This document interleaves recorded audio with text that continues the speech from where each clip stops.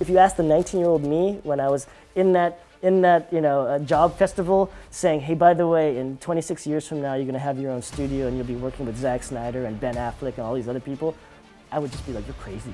But like, here I am, this Filipino kid who just taught myself how to draw, and now I own an animation studio. Right. I also realized, wait, I think I'm the only Filipino who owns a studio and let alone Hollywood, right? I mean, my career led me to this moment, to this show, to this particular thing, to start my own studio and to work on this title, so that when I was given this particular source material, I can jump into it and try to do the best that I can that I've been preparing myself all my life for. Jay Oliva, I am so honored to have you grace us with your presence here on So Janelle. I have been hearing about you and I've read your story. It's so inspiring. Thank you for making time. Thanks for having me here. I mean, when I heard from you wanting to interview me, I thought, sure, why not? I don't know what I'm going to talk about, but sure, sounds like it'll be a fun time. Let's talk about your Filipino story. And I say this a lot, and I've said this to so many other people. Like I say, everyone wants to go mainstream, everyone wants to cover mainstream, and we do that, and we rejoice when there's a Filipino that's crossed over, whether, in whatever industry. Yeah. But I refuse to cover mainstream. I want to cover these Filipinos. I want to know your story. First of all, congratulations on Trese. Thank you, thank you. For those who have not heard of Trese, if they are Filipino, they must be living under a rock because everyone's talking about Trese. What is it? So Trese is a comic book that was, I believe, originally published in 2005 or 2006 in the Philippines by Budjette and Kajo Baldisimo. And it originally started as just them photocopying the pages. And it started off with Kajo and Budjette.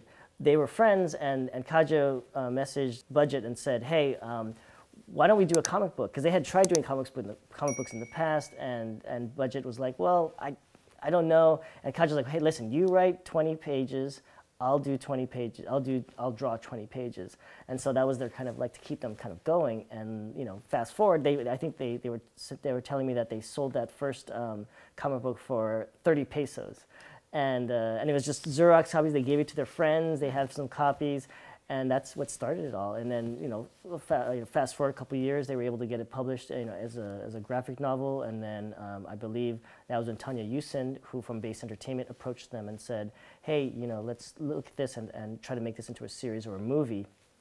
And then she was shopping that around for about 10 years. And then in 2018, that's when Netflix, John Darren at Netflix Anime, saw it and thought, you know what, the Philippines is a growing market. Let's try to do this. And that's when they gave me a call. And it was funny because I was co-executive producer on at DreamWorks, developing a project over there. And they called me and they said, hey, we have this project. It's from the Philippines. It's based on a Filipino comic book. And the first thing I thought of was, am I getting this because I'm Filipino? Because were you? Did you ask? No, I was thinking it, but I just thought that sounds cool, right?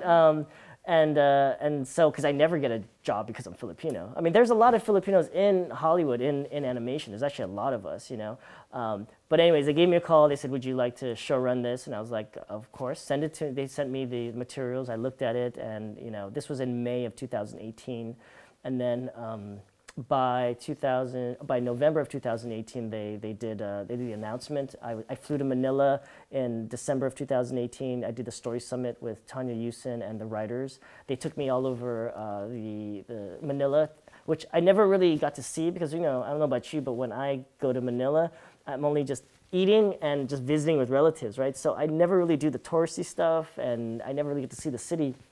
So they took me to all the locations that are in the comic book, like Balete Drive, all the haunted places, told me all the backstories. We walked through Quiapo. So that was really kind of where I was able to kind of get into Trese, because I never really had read it prior to being contacted by Netflix, because it wasn't published in the United States. It was only just in the Philippines. First of all, I remember Budjette. I remember hosting a clubhouse room, and he was on there. Oh, wow, that's great. Yes. Yeah. Yes, yeah. Right? But then what's striking to me was that you said that yourself. Am I getting this call because I'm Filipino? Did you ever ask? Did you ever find out? Here's the thing. I think I got it because, again, yes, I am Filipino, but I think it's also because like I understand the culture, so at least like, you know, it'd be different if there was like, you know, somebody other ethnicity being, you know, who's heading up Trese. People would be like, well, why did you get this person? So I can understand, you know, where that came from, but I also then I thought to myself, well, you know, I have a very long career. I've worked on a lot of big projects. I've adapted a lot of, you know, graphic novels and comic books to the small screen and the big screen. So I thought, okay, I mean, I don't feel so bad that I got the job because of this. And honestly, like, if that's the reason that got my foot in the door, then, you know, I'm gonna take advantage of it because I've never had this opportunity before in the past, you know. So I just thought, well, you know, and plus, it didn't occur to me until a few months after we started production that this was going to be something that's going to be to Filipino audiences worldwide, right? And this was a first thing, right? A first animated that's going to be on a big service like Netflix, and that I need to really do well on this, or else the Philippines are just, I won't be able to show my face in the Philippines. That's my next question. How much pressure was that, knowing, and here you are, and you have a long list of credentials. Yeah. You did say that there's a lot of, and I know there's a lot of Filipino animators, there's a lot of you guys out there, but you were picked, handpicked by Netflix Anime. Yeah. To show run this. Yeah. I mean, aside, after you got over the initial, like, you know, questioning, like, am I getting this because I'm Filipino? What was the pressure? I think it didn't really get to me until I started doing the press junkets. Because, you know, once I get into work, it's just work. It's just me and, you know, a small crew. I hired all of the best people in animation that I've worked with, all my friends. And for the most part, the year and some change of the production, it was just me hanging out and just, you know, creating and collaborating with these, you know, really talented people. It wasn't until I started doing these press junkets within the last week or two that I realized, oh my goodness, like this is huge, right? This is something that, you know, all eyes are, you know, are on this, not only in the Philippines, but the Filipinos all around the world. I mean, I've had, you know, I have cousins in Germany, and they're like, we can't wait to watch this in German, right? And it's interesting that like it's just become this phenomenon that like I said, it didn't really occur to me until I started like really thinking about it, and then that's when the pressure, you know, started right. Getting to me. But you're done with the job, yes. right? Yeah, There's nothing you can do, right? Yeah, we finished production in January of this year, of 2021. So we were doing post all through the pandemic, but it was good. I mean, animation's easy. We could just do it from home, so it wasn't as hard. But the hard thing was trying to do the actors, because the actors, normally we bring them into a studio and they do the voice acting there, but because of the pandemic, what we had to do is record them remotely. Or in some cases, you know, depending on SAG protocols, they had to go to a studio and like not be in contact with anybody, like, yeah. Exactly. But I'm going to get to that in a bit, because I'm also excited about the fact that a lot of, almost all the cast members are Filipinos. And there are some Tagalog speakers you got from the Philippines as well, and I'm excited about that. But speaking of pressure, this is your first production out of Lex and Otis, which is your own company. Yes, my own animation studio. What about the pressure from that? So that was another interesting thing. That actually, I realized it early on. So when I started my own studio, you know, I've worked at Warner Brothers, Disney, all the big studios. So when I started my own studio, it wasn't until a couple of months into the production when I was, you know, we were union. You know, I made sure that, you know, everybody had a good, you know, rate and schedule. I'm in charge of everything, and I realized that I was in a position to change the industry from the inside, right? Because, you know, the big studios are never going to change. The union, for the most part, they're still kind of stuck in their ways, and it's really hard to change what the union, you know, how they treat the artists, or how the, you know, the rates of the artists and all these different things. So I thought, well, it's my studio. As long as I, you know, follow the union guidelines, I can make a studio that I want to work at, right? And over the years, every year I kept working at a studio thinking, oh, maybe next year the production is going to be better. I'm going to get paid better, or the schedule is going to be better. And every year it just gets tighter and tighter, right? And there was never any kind of like, you know, kind of security, right? And so when I started doing this and realized, well, you know what, I can make a studio that is 100% artist friendly. That I basically, I told people, listen, why don't you come over here? I'll do my best to make sure that we have as much work as we can, and that you'll never have to look for a job again. Which is what, you know, for artists, that's all we want to work on, right? Like we never want to worry about like what job am I going to work on next. They just want to make sure they get paid well and they get treated well, right? That's all we really want, and work on a cool project. Right. And so that was when I realized the pressure. And also once once everything started going, so I started with one show, which was Trese, and then eventually I ended up getting more shows, getting greenlit and produced. And that's when I realized that, oh my God, I own a studio. It's not just one production. Like, because Trese could have just been a one and done thing. And I own a studio. And then I also realized, wait, I think I'm the only Filipino who owns a studio and let alone Hollywood, right? I mean, and that's when I realized, oh wow, that's some big shoes to fill. Right? Yeah, it's a big deal. Exactly, right? Exactly. Is there more pressure now, or is there less because you've done one? And now you're working on this, you're getting the hang of it. And, happy employees, they're more productive. Yes. In the beginning, just getting it started was kind of hard just because I didn't really know as much. Now, I mean, I'm showrunning like 5 shows now. So it's kind of like, I know it. I mean, we went from like 8 employees to, I think we're over almost 100 at this point. So there's a lot of employees that I've never even met because of we hired them during the pandemic. So, but I see them all on Zoom, right? And that's about it. But yeah, the pressure is, when I think about it, then I get a little bit like, oh my God, what's going on? But then I just focus on the work and then, I just do it. Also knowing that all these people depend on you, depend on your decisions for their livelihood, right? And so I was going to say, how difficult is it to be a creative and to be making the business decisions? Because normally they don't go well. Oh yeah, yes, yeah. I mean, I think the one thing that I learned, I mean, as a director in animation, like I have to kind of manage a team, right? I have artists underneath me, I work with production.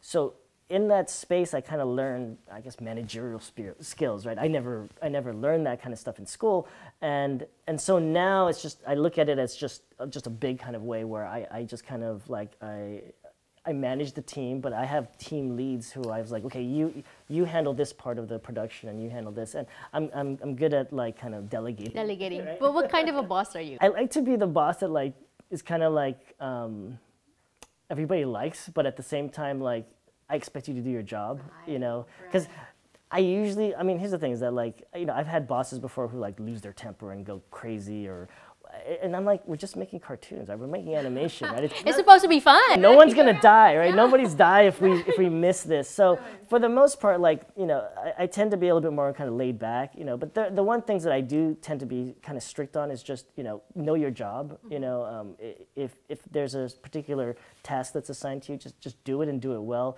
If you can't do it, just ask for help early enough, right? The worst thing, that can happen is if they don't do it and then I have to end up doing it, right? And I have to remind them like, okay, if I'm doing it, then that takes me away from the more important stuff, which is running the studio, trying to get more work, trying to do all these things. And that's what I hired you for. That's what I say to my staff. If you're having me do this, then I can't get advertisers and sponsors, and then we're all not going to get paid, But that's awesome because you're not just giving livelihood to your staff. You're also one of those who have broken out to Hollywood mainstream and are extending your arm to bring people in. Yes. Which brings me to the cast of Trese. How involved were you in the choosing of like all the, I see familiar names, JonJon Briones, Shay Mitchell, how involved were you? I was very involved. I mean, ultimately we had to send our list to Netflix. So in the beginning, my casting director, Wes Gleason, who I've worked with over at Warner Brothers for all of my DC animated stuff, I called him and I said, hey, I know nothing about casting. You're the best voice director I've worked with over the years. Can you help me at the studio? I remember he was probably the third person I hired on the team. The first one was Mikey Mecasero, who was my line producer. I reached out to Lee Rudnicki for my legal. He was my attorney, entertainment attorney. And then Wes was my third person I called. And I remember I met him at a restaurant, and I said, okay, so I have a studio. We have this show. I don't know how to get in touch with the actors, and he said, you know what, I can handle this. I've done this before. So he came aboard, and I told him. So I gave him the scripts. He broke it down, and then he got auditions out. So we got people. We sent out auditions. But I had told him that I had reached out to one of the actors prior. So I reached out to Manny Jacinto from The Good Place, right? Yes. So it was funny because I flew to Manila for the Story Summit, and while I was on the plane.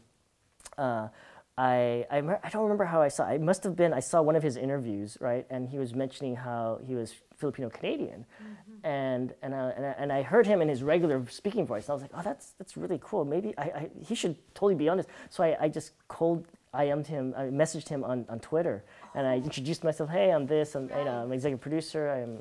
I'm doing the show about the Philippines. Would you be interested? And he actually answered, right?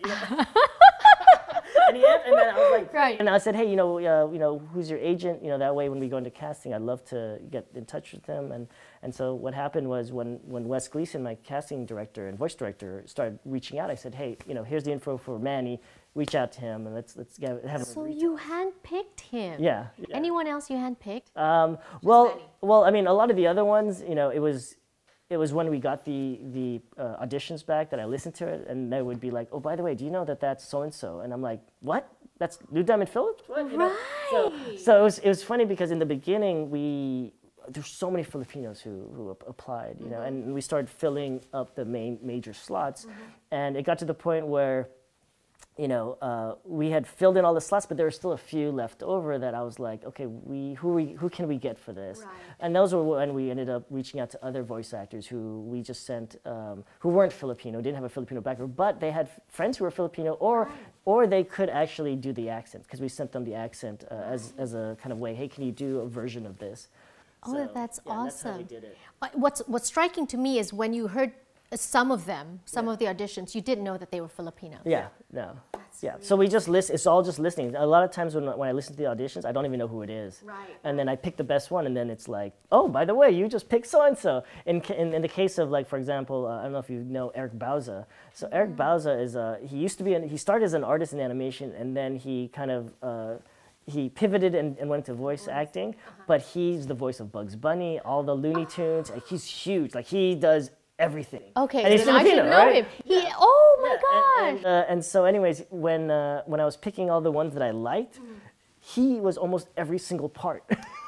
Right. So Wes was like, okay, Jay, we can't have Eric do every right. Every voice. We can't do every voice. So I was like, okay, but I was like, he's so good. Like, he did. Like, his range is so, he has a big range. But yeah, it was one of those things where as we got our supporting cast, and we tried to find certain ones. So JonJon was one of the ones that was recommended, and I was like, would he even do it? And so we reached out, and he was like, of course. And awesome. Yeah, and it was one of those things where, like, so many Filipino actors, like, just came out of the woodwork and said, of course we will do this, because again, how often do they get a chance like this, right? So exactly. Liza Soberano. Oh yeah, Liza is big. Oh my God, How'd yes. You get her? Yeah. When her name came up, so when we started talking about the Tagalog cast, because originally I was going to cast actors from the Philippines, right? But how do I record them? Do I fly them out here? Do I go out there? Yeah. And the logistics was just too hard. And at the time, I needed to record them here in LA. So we just foregone that, and we just decided, well, when we do the Tagalog cast, because I always knew that there was going to be a Tagalog track, we'll just go from there. We'll get local talent for that. So when we started making our list for that, the main thing was like, okay, we need somebody who's really good for the lead of Alexandra. And so we had thrown around some names, and of course, Tanya was like, well, Liza Soberano is really good. And I'm like, will she do it? Right? I mean, that's like huge, right? And then it was one of those things where Tanya was like, well, we could ask, and that's what, and it eventually. So she was also handpicked. Yes. By Tanya. Yeah, well, and also it was one of those things where we submit our list to Netflix, and then Netflix, of course, weighs in. Right. So Shay was one of the ones that Netflix had weighed in and said, hey, we have a great relationship with Shay. She's Filipino. Yeah, and we'd like her for the role, and that's when I mentioned, would she do it? Because originally I had asked do you want me to stunt cast this, right? And they said, no, whoever you want. I'm like, really? And then they're like, whoever you want. I'm like, okay. And then of course they came back and said, by the way, except for how about Shay? And I'm like, but I was like, do you have contact to Shay? Because I've never worked with her before. Do you? And they're like, yeah, we'll get you in contact. And of course, you know, she jumped on, and it was great. It was really good. It sounds like a dream project. It was everything. Was easy. Everything was easy, right? Well, I mean, it was difficult, you know, trying to, you know, get this moving, but all along the way, like, everybody just brought their A game, right? I mean, we had actors coming, you know, they were bending over backwards. We had one actress who came, who drove down from San Francisco just to do the voice, right? And we started gaining momentum, right? And to the point where, for example, Darren Criss, so we had a role that was a small role for this season, but it's going to be a big role later on. And we were trying to figure out, like, well, who could we get for that? And then one of my directors, David Hartman, he had worked with Darren Criss on Transformers Prime, because Dave was the showrunner on that show. And he's like, well, Darren Criss is Filipino. And I'm like, yeah, but it's Darren Criss, you know? Right. And Dave was like, well, you know, Darren's usually pretty busy, but why don't we reach out to him? So I asked Wes Gleason, I'm like, let's give it a shot. And it worked out. You know, Darren is like, you know, hey, I'm very busy, but I can do this record here. And when he showed up, it was funny. He showed up for one day for the record of, I think he was in 2 or 3 episodes. We just recorded them all at once.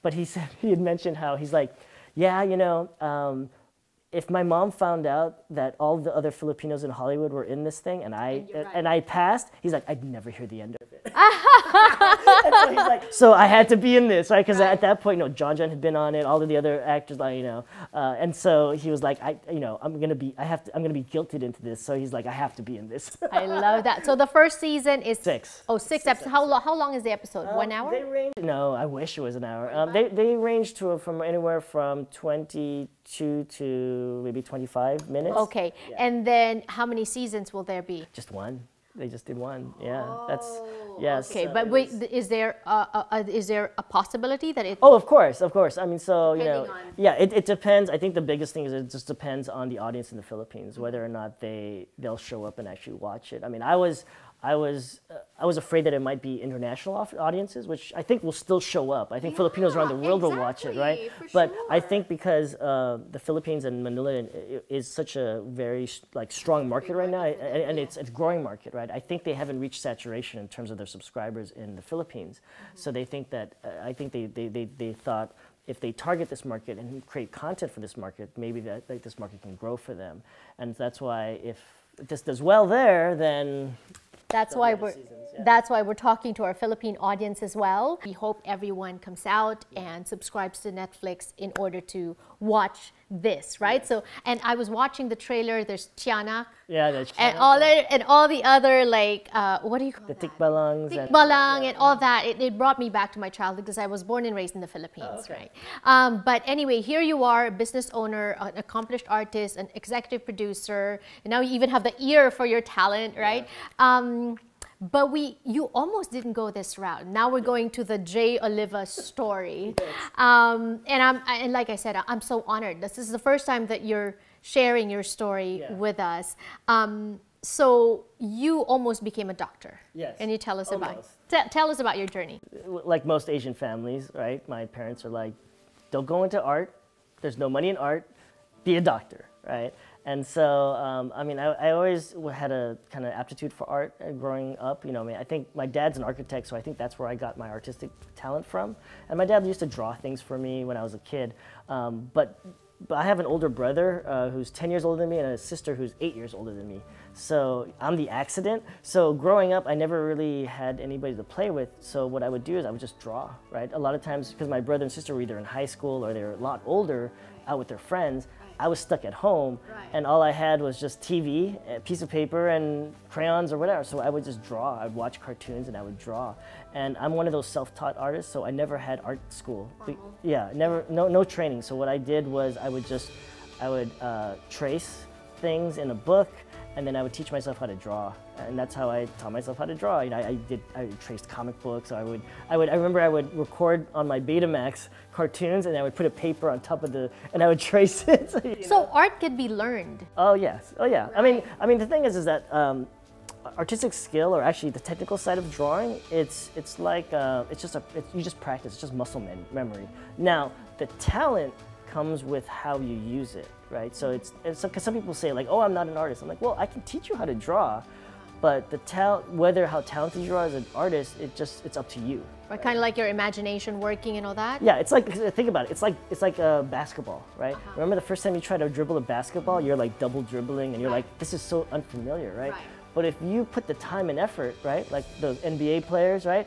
They're not even looking and they're bouncing. They go between the legs and they're not even looking. Right. And that's really what art really is that if you don't give up, right? Because here's the thing. I think everybody's is born an artist, right?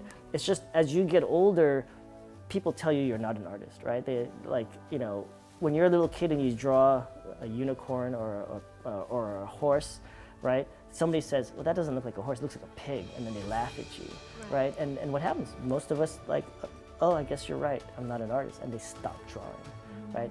People like myself who, I was just like, forget you, I'm gonna just draw on my own. I'm doing this for myself, right? And we persevered and then we honed our skills because again, it's all muscle memory. It's just like, you know, writing your name. The more you do it, the easier it gets, right? And that's how it is. It's just, you just start and you just repetitive action over and over and over. But what happens, like I said, at some point, when the talent comes in, is how you use that and how when you're put into situations where the talent can come out. So for example, like I think I'm a pretty good storyteller, right? I love telling stories, but I hate drawing. Like, I mean, the drawing allows me to get my ideas across, you know, and so I've honed my drawing skill to a certain point, but I know that I'm never gonna be the best artist. Like there's tons of artists out there who are faster than me and are technically more proficient than me, right? And that's okay, because where my skill set comes in is the storytelling, right? I wanted to tell stories that make people fall in love, that they cry or they get scared. And that to me is what got me interested in the filmmaking process, right? Because the actual animation part, I never really wanted to be an animator, right? Because to me that's the most boring job, just because, you know, you're drawing, you know, it's 24 frames per second, you know, you're drawing every little kind of nuance, which it's a crazy skill to know that, and all the artists who can do that, I'm in awe of. But that's something that's not really what I really like to do. But in my line of work, though, I need to draw to convey the ideas to the clients or to whoever. To the audience. Yeah, to the audience, and so I have to be at a certain level. But what I try to excel at is like, how do I tell that story, right? How do I do it in such a way that is unique to myself, but it's just a reflection of, like, you know, my skills or the influences I have. Like, so for example, like, I love John Ford, Akira Kurosawa, you know, all of the kind of classic directors, right? Kubrick, right? And so what I did is I would study those directors and try to really figure out like how they tell the story. And it's really interesting how there's a language to film, and how the best films are the ones you can turn off the sound and you can already know what's happening just by looking at the shots and how it's framed and how the camera's moving. Just by looking at, and that's when I was like, wow, this is so amazing. There is this language of film that I never knew about. But remember, nobody taught me that. So when I started working in animation, it was at a time, it was 1995, no, 96. And there was no storyboard classes. There was nothing. Like, you just had to be able to draw. So they hired me, and so they said, here, if you want to learn how to storyboard, here's the 5 C's of cinematography, and here's a stack of storyboards that are about this high. Just read this and study that. And that's how I learned. How did you get hired? Oh, that's a funny story. So, because you were in pre-med school. Well, I was in undergrads, yeah. So I was in my sophomore year of college. So I went to Loyola Marymount, right? It was a private school. It was a beautiful school. Preppy. Yeah. It's a beautiful campus. Yeah. I went there as a bio major, right? And my second year as a sophomore, I was taking. I took all of the communication arts requirements, so I did all of the art of the cinema and all these cinema classes, and there was nothing left, and they were like, oh, you need another communication arts requirement. So I saw there was animation, and I was like, well, I know how to draw, so I'll take that class. I didn't want to animate, so just remember, I don't want to animate, but I thought, well, I can draw, this might be an easy A for me. Right. So I took the class. My professor was Van Partible, who's the guy who created Johnny Bravo. Yeah, and so Van, he was a young guy at the time. You know, he taught me how to do animation, and then I remember at some point he was like, okay, this is how you do storyboards. And I remember he spent, I don't know, maybe 15 minutes going over it, right? It was something that I didn't think I would ever get to use. Right. So fast forward, so I did my student film that year, that semester, right? That was in the fall. The following semester, I took the more advanced class because I got an A. I was like, oh, this is good. I got an A in it. This is easy for you. So in that semester, I believe it was in February or March, there was a job opportunities expo for animation, right? So let me just set this up for you. So I was going to college at Loyola Marymount, right? I was working at Computer City selling computers, right? I was doing customer service. I was answering phones, and I was on the sales floor selling computers, right? For like something like $3 an hour. It was nothing. But I remember this very, very clearly is that my cousin gives me a call, and my cousin Marvin, and he's like, you know, hey Jay, there's an animation expo, a job opportunities expo, you know, in Universal City. Do you want to go to this? And I'm like, he's like, I was like, when is it? He's like, it's Sunday. I'm like, okay, well, how much is it cost? He's like, $20. To get in. To get in. Yes. Like $20 at $3 an hour. An hour, yeah.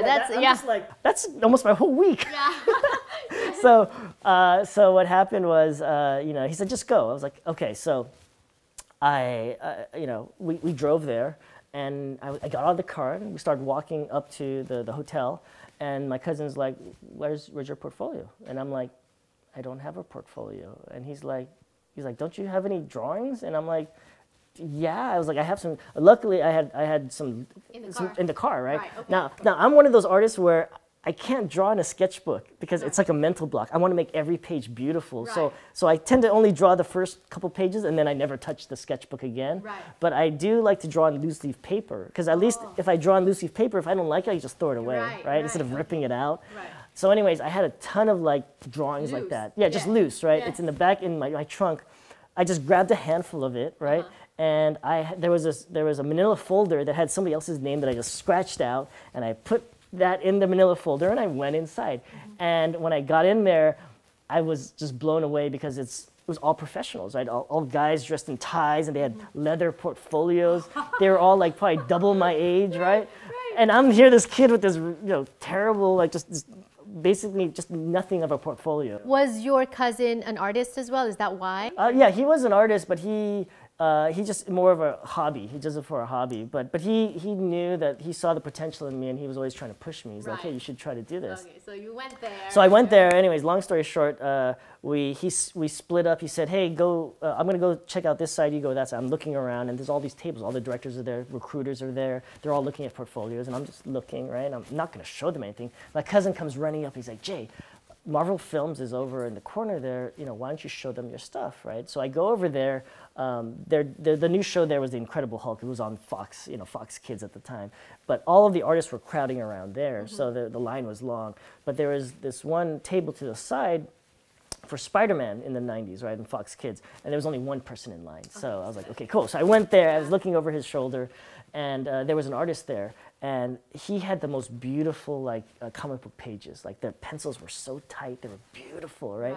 And what happened was that, you know, the guy behind the counter is looking at it. He's like, oh, this is good. And he looked at the guy and he said, do you have any storyboard samples? And the guy's like, storyboard? He's like, no, I just draw comics. Right. And so the guy behind the counter gave him his card. He was like, well, here's my card, you know.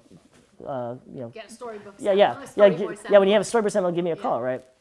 So anyways, the guy leaves. I go up. You did. And I remember the, like, 15 minutes or 30 minutes that my professor had talked about storyboarding, and I'm like, storyboards? I know storyboards. And I like give him my portfolio, and I'm just rambling. Now remember, I've never done a job interview, so I'm just trying to say anything to kind of like be the keyword, right? And so he looks at my portfolio, and he's like, yeah, he's looking, and I'm just trying to like talk. And he gets to and again, this is what changed my life. This is the sliding doors moment, right? So luckily, I had put in the storyboards from my student film from the previous semester, right? And I remember I had done it on one piece of paper, animation bond paper, and I had about, I don't know, maybe like 20 shots in there, right? All thumbnails.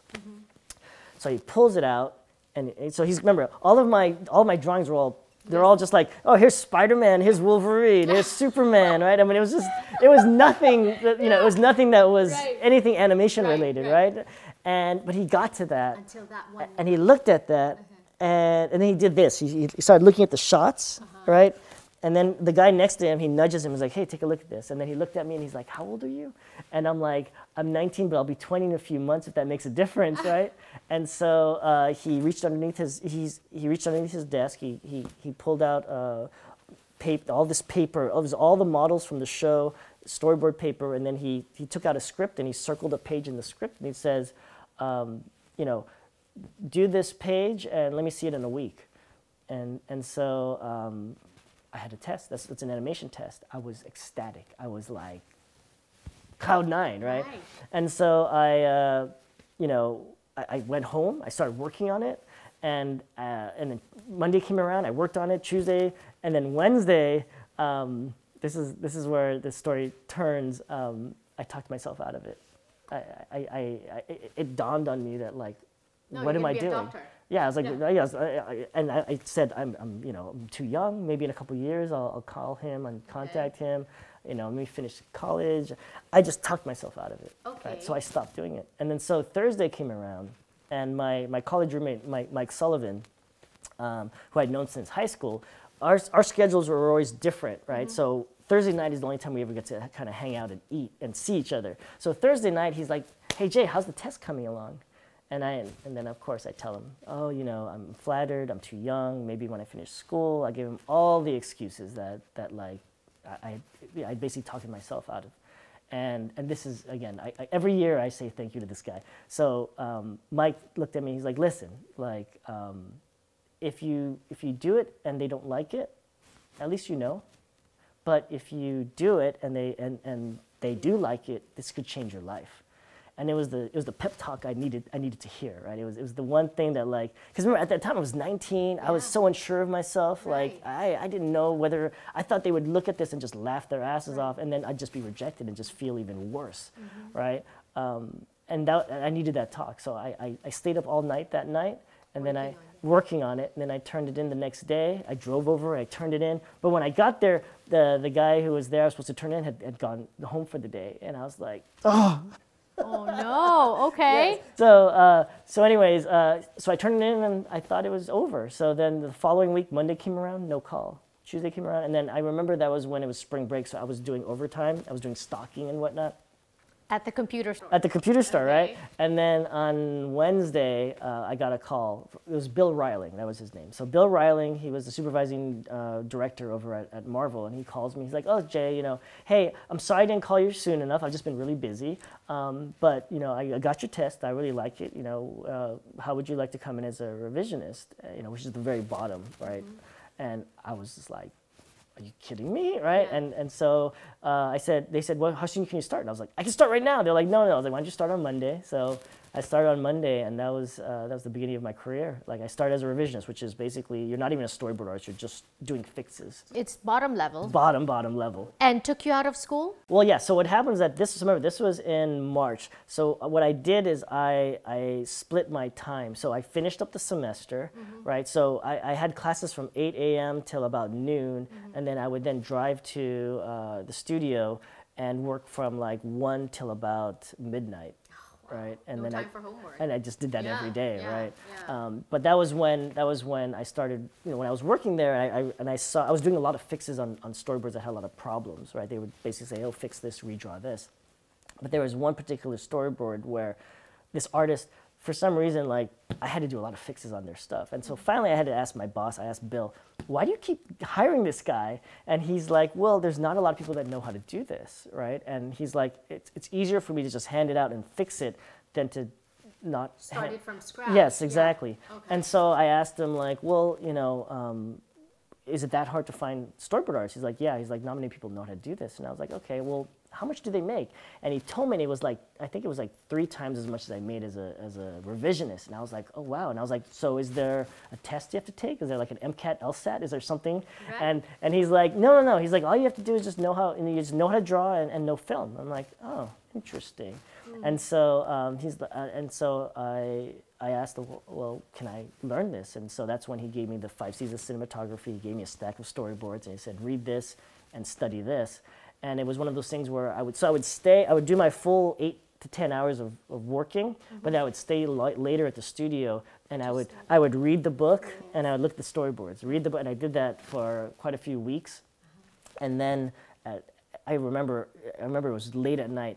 It was like, it clicked. It was like riding a bike, right? Where, how do I balance? And then suddenly you never forget. And so it was one of those things where I realized that instead of there being like 100 shots, you know, for any particular situation, there's only 2 or 3. And that all depends on, you know, what the previous shot was set up and the shot that you're gonna do afterwards.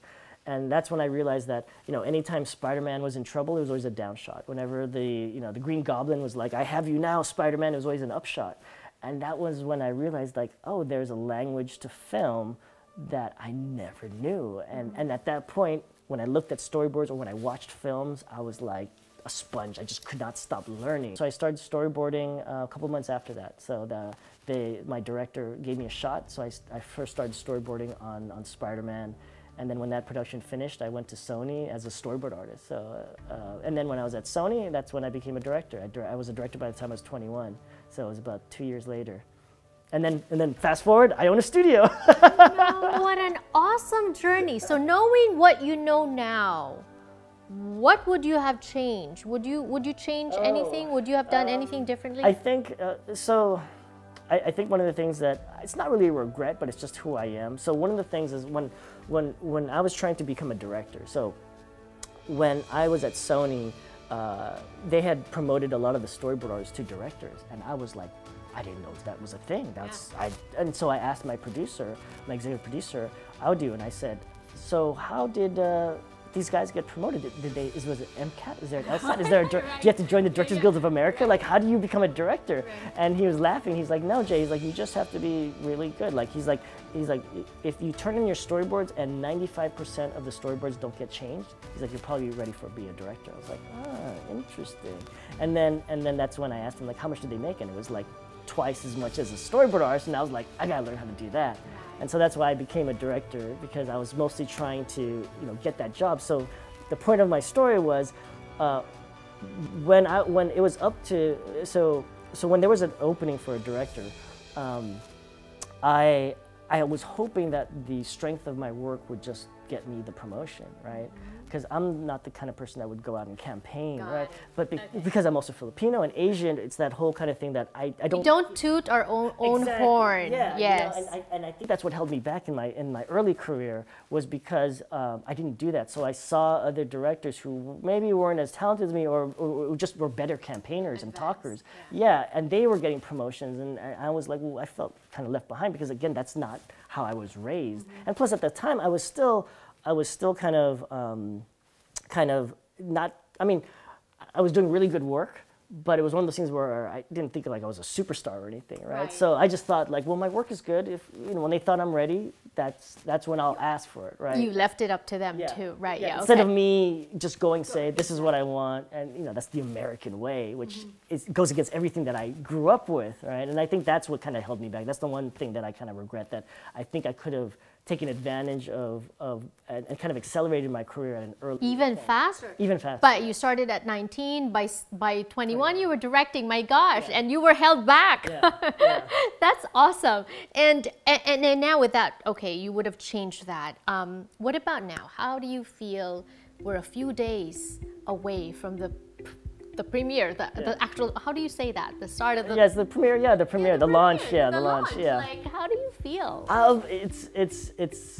I think it's a long journey, right? I think I mentioned this, and I did a press junket last night, and I was telling, this is with the Filipino journalists in Manila, and I told them that I think my career, I've been doing this for 26 years, I think my career led me to this moment, to this show, to this particular thing, to start my own studio and to work on this title.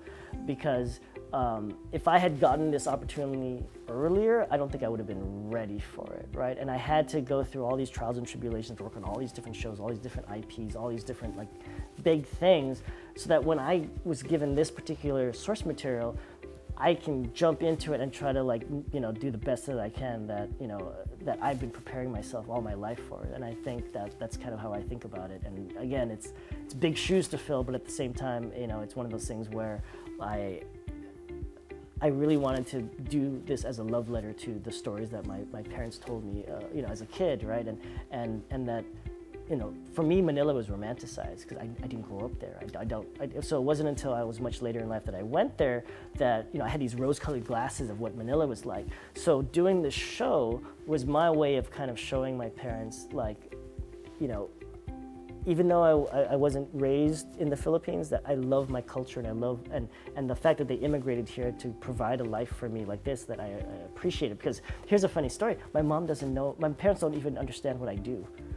They just think I just draw. They're like, oh, when people ask my mom, like, what does your son do? They're like, oh, you know, he's a college professor.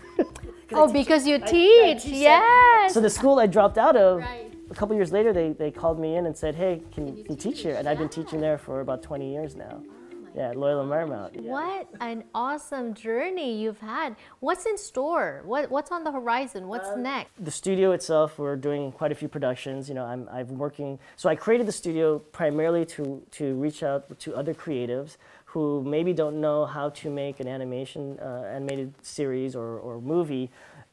Or if they have an idea as, you know, hey, instead of pitching your idea as a live action, why don't you make it as an animation, right? And then it becomes a proof of concept at that point, because then you can do it as an animated series for pennies comparatively to then a $100 million film. Build up your fan base, right? And then pivot that into a live action deal, right? And you know, and that's kind of where I've made the studio to be that. So right now we're developing with quite a few other creatives. I've got, like, last time I checked, it was 20 plus development projects, as well as, you know, we're constantly pitching to Netflix, Amazon, and all the different streamers. Right now is a really good time because I think prior to the time of the streamers, like me doing this, it would be impossible. But now someone like myself can go directly to the streamers. Yeah, I go to streamers and say, hey, I can make this product and let's make it together, as opposed to, in the old days, I had to pitch it to a Disney executive or a Warner Bros. Executive who may not be feeling it, and then they are the gatekeeper of whether or not it goes to the next level, right? Whereas for here, I go right directly to, you know, to the streamers and say, hey, these are the projects I feel passionate about. What do you think? And then they tell me yes or no. So. This is awesome. So now look, we've looked back on your journey. We've talked about Trese. We've talked about mistakes. We've talked about everything. What lesson do you want people to draw from your story? I think the biggest thing is that I think it's hope, right? I hope in a sense that, like, I hit a lot of roadblocks in my career of just it was like, you know, personal stuff as career stuff, because I never thought I was ever good enough, right? And in fact, when I was in school, you know, in a class of 20 artists, you know, in my animation class, I think I was 10. I was number 10, right? And what was funny is that, like, every year I try to look up the #1 guy, and I don't see him on IMDb. I always wonder what happened to that guy because he was so good, right? And for me though, because I wasn't ever top of my class, but the fact that, like, I worked really hard and I never gave up, and you know, I attribute that to, you know, having Filipino parents and my mom ever saying, like, it's never good enough, right? You will know this. I bring home a B+, why didn't you get an A? You get an A, why didn't you get an A+, right? Why is it in honors? Why aren't you in honors, right? So I think that kind of, it's a strive for excellence that I think kind of pushed me to get to where I am, but at the same time, it was one of those things where I like to tell people my story because I want them to understand that, like, it's not going to be easy, but if you stick with it and work really hard, you can accomplish your dreams. I mean, look at me. I mean, I'm you know, this Filipino kid who just taught myself how to draw, and now I own an animation studio. Right. And I'm doing, you know, I'm working with, you know, big projects. I'm working with top talent. You know, it's. When I think about my life, if you ask the 19-year-old me when I was in that you know, job festival saying, hey, by the way, in 26 years from now, you're going to have your own studio and you'll be working with Zack Snyder and Ben Affleck and all these other people, I would just be like, you're crazy. Are you kidding me? You're crazy. But like, here I am, you know, and here I'm getting interviewed about my story, you know, and this never happened. You should have a cartoon about your story. It's going to be, it's inspiring. Well, it's I mean, one of the things I want to mention, I know this is running a little long, was that, so I still teach, right? I teach, the reason why, it's funny because, you know, every time they ask me, can you teach another year? I'm so busy, right? Because my class is a 6-hour class. I teach for 6 hours, right? It's just once a week. Right. But the thing is that it doesn't pay anything. Like, teachers don't get paid anything. But the thing is that I do it because I think to myself, if I don't teach this class, what if the person taking the class, I can change their life, right? And it kind of guilts me into like, oh no, I should do this, because even if there's one person's life that I've changed, right, it's worth it, right? And a lot of my students in the past have come up to me and said, hey Jay, you know, before I took your class, I didn't like storyboard, or I hated it, or whatever. But he's like, after your class, I love it, right? And they're all directors and producers now. And so for me, it's kind of like, you know, Bill Riling like took a chance with me. Like I have my test still, and it's not very good. I wouldn't hire myself, right? But he saw something in me way back when, and he took a chance. And now, as I'm in this position, I try to give back and do the same thing. All across my career, I was always trying to help people and try to, like, you know, get them to have the same opportunities that I had. Because for me, it's like, you know, like I've been blessed with this great opportunity that, you know, I gotta keep kind of giving forward. So that's kind of why I do what I do. And that's why now I have a studio. I'm trying to do that for my artists and trying to, like, again, change the industry from the inside and make a studio that I wanted to always work at. I love that. We will end on that note. Thank you so much. This was wonderful. Yes.